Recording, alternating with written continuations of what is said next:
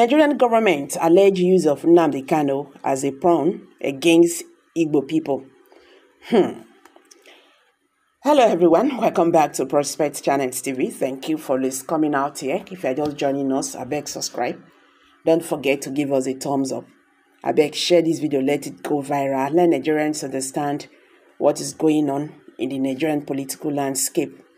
The Methodist Archbishop of Okigwe Archdiocese, Most Reverend Livinus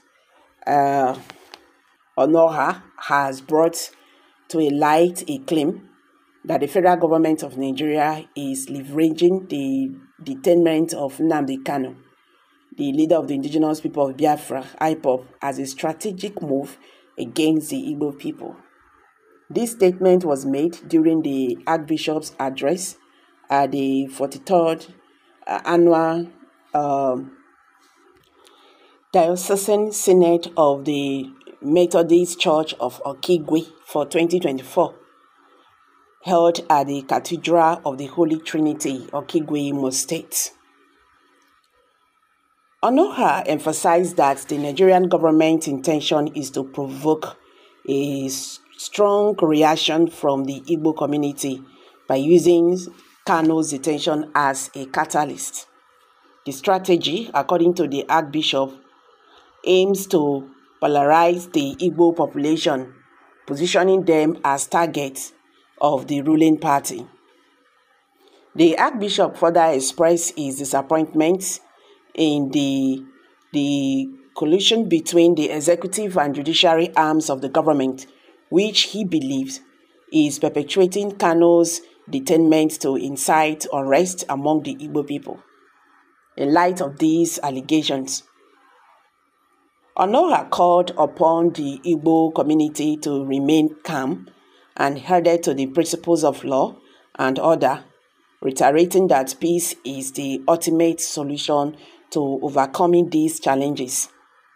Onoha's comments come in the wake of his successful eye surgery and his renewed focus on the issue of Kanu's incarceration. He highlighted the judiciary's inability to exercise its independence, citing instances where judiciary rulings in favor of Kanu have been disregarded by the executive branch, thus effectively silencing the judiciary on this matter. As the situation surrounding Nnamdi Kanu's detention continues to unfold, the Nigerian government faces growing scrutiny over the testament of Kanu and his implications for the broader Igbo community. The allegations of using Kanu as a pawn against the Igbo people have sparked widespread concern and debate within Nigeria and beyond, with many calling for a peaceful resolution to the ongoing crisis. Well, Nigerians are calling for political resolution on Nnamdi Kanu's case. But with what is going on, it is obvious that the Nigerian government is not ready to release him. Yes, with their body languages, you can understand that Nnamdi Kanu will not be released by Nigerian government. But I don't think that is the right thing to do. You understand?